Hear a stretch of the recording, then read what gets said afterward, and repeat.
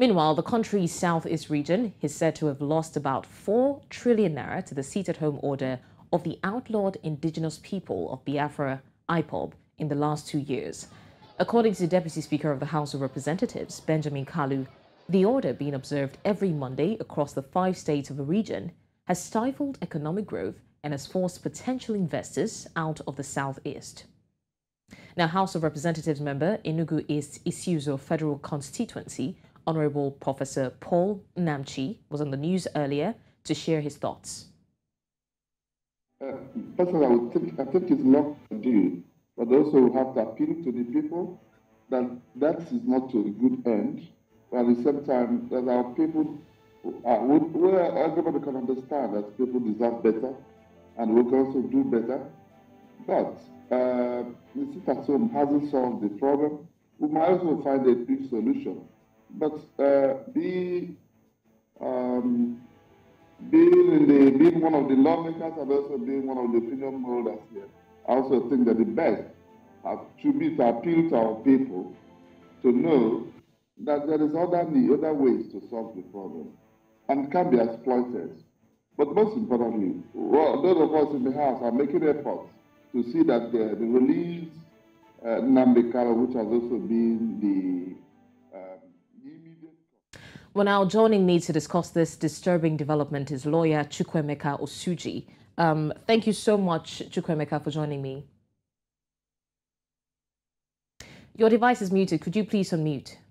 Oh, thank you very much. Good afternoon. Good afternoon. It's a pleasure to have you join us. Now, Chukwuemeka, this is a very worrying situation. And I remember at some point, the governor said that he doesn't expect for anybody to obey the seat-at-home order. But as things are, it's inevitable not to, because people are scared of their lives, they're threatened, or they feel threatened. Now, what legal actions can be taken against these IPOB members for the obstructive behavior and, making the state lose a lot of money? Thank you very much.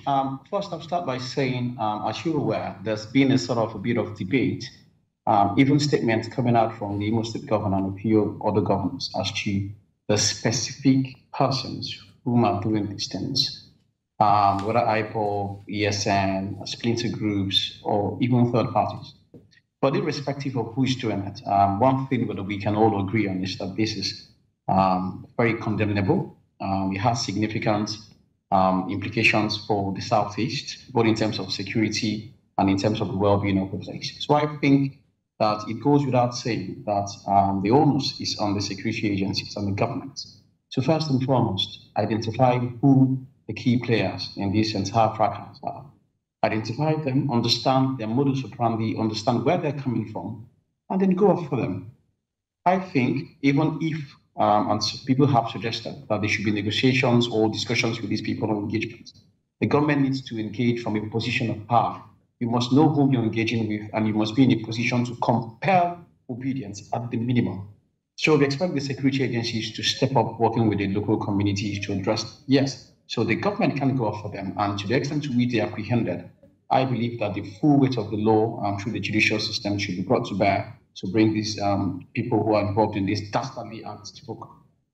All right, Chukwuemeka, now it is really sad because this is not just a group of people we're talking about. We're also talking about the lives of innocent citizens, and losing 4 trillion naira in 2 years, that's a lot of money. So if we're talking about the government identifying those who are key players in all of this, and eventually they identify them, how do they take the position of power in a situation where the lives of innocent citizens are also attached to this? People are scared that the IPOB members are going to come for them if the government comes for them. So how do we separate the innocent citizens? How do we prevent them from being affected while carrying out the law on these people?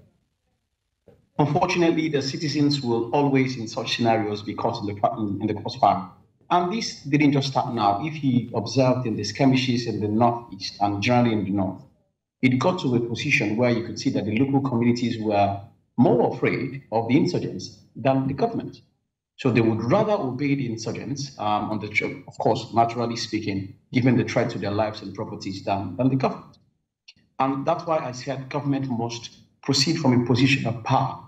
the people must have confidence that if, for example, we are to disclose that we know that this gentleman over here is involved in this activity, that we will be protected. So the people must have the confidence, first and foremost, that the government can go after these people and can deal with them. Secondly, the people must also have the confidence that they will be protected if they support the government in disclosing who these people are. Once the people do not have that confidence, then what will happen is that everybody hides in their homes, cowers in their corners, and you will not get any support from the local people. But that's why I said, even though we urge all the people in the Southeast to come out en masse to support the government, but the government must lead the charge. The government has been invested with the statutory and constitutional power of security in Nigeria. So they must demonstrate their ability to wield that power effectively. Once they do that, then the people can then have a bit of courage to chest out and begin to complement the government efforts. All right, speaking of the government leading the chart now, Enugu Governor Peter Mbah has vowed to initiate legal proceedings against Simon Ekpa. That's before the ICC. What evidence would be required to support these kind of actions? Well, I think given some of the videos we've seen, given statements, unfortunately, some of these videos and statements, it's easy to then begin to debate whether they are genuine or the authenticity of the source. But given some of these things, and of course, the clear implications in the Southeast, people acting ostensibly either in reaction to or in obedience to some of these statements, one can then begin to draw that causal link, that causation, and to say it appears that certain gentlemen have been engaged over time in inflammatory statements, inciting people to violence and civil disobedience. And these are the implications. So all that put together, I think, can be presented before the ICC to demonstrate that at the minimum, it appears that there is a clear linkage between the statements or the activities of the person and what is then happening in the region. So I think that can easily be done. Then, of course, if eventually they put something together, detailed investigations can then start to get more concrete evidence. So that can be done. All right, that's the much we can take on the news at this hour. Thank you so much, lawyer Chukwuemeka Osuji, for joining me to discuss this. Thank you very much.